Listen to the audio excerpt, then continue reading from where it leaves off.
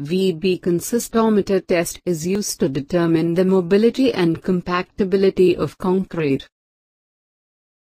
The Vee Bee Consistometer test consists of a vibrator table resting upon elastic supports, a metal pot, a sheet metal cone open at both ends and a graduated rod connected with glass disc. The entire setup is shown on the screen. For dimensions of the various shapes are designed based on the IS 11991959. Today, we are not going to concentrate on dimension. Let us now start with the procedure. Place the slump cone inside the cylinder. Now, fill the concrete in 4 layers. Each concrete is 1/4 of cone height and tamper the surface 25 times. Once filled, struck off the excess concrete.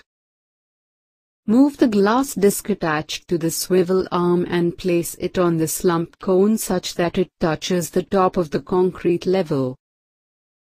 Note down the reading in the graduated rod. Next, remove the cylindrical cone by raising the cone slowly in the vertical direction. Again, place the glass disc and determine the reading.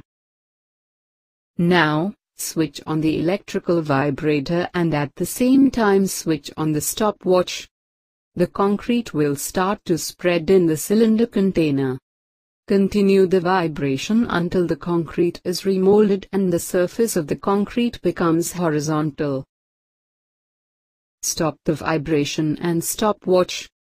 The time in the stopwatch denotes the workability of concrete. The time is expressed in Vee Bee seconds. Calculations in Vee Bee Consistometer. Initial reading in the graduated scale before remolding A/M. Final reading in the graduated scale after remolding B/M. Slump value is equal to -P/M. And the consistency of the concrete is measured in Vee Bee seconds. The workability conditions with respect to Vee